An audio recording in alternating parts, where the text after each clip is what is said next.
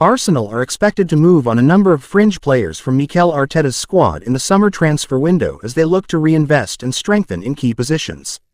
Mikel Arteta's side are challenging for their first Premier League title in nearly 20 years as they head into the final 10 games of the season, 8 points clear of reigning champions Manchester City. The Gunners signed 5 new players last summer, with Gabriel Jesus, Alexander Zinchenko and Fabio Vieira all playing key roles for Arteta this season. The additions of Leandro Trossard, Jorginho and Jakub Kiwior in January have helped bolster the squad, but injuries to William Saliba, Takahiro Tomiyasu and Eddie Nketiah threaten to derail Arsenal's title challenge at the final stage of the season. Further additions will be needed ahead of next season if the Gunners are to continue fighting at the top of the table for the years to come. Declan Rice is Arsenal's priority in the summer transfer window.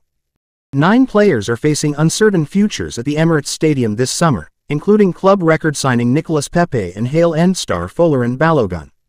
The latter would see the Gunners achieve the biggest fee, with the club thought to have set a £35 million asking price after an impressive loan spell in France for Stade de Reims.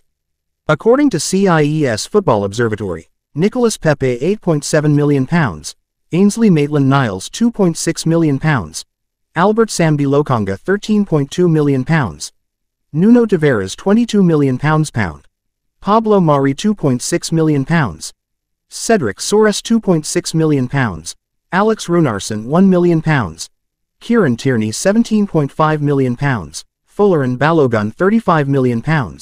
This players could see Arsenal receive a combined figure of £105 million to reinvest in Arteta's squad.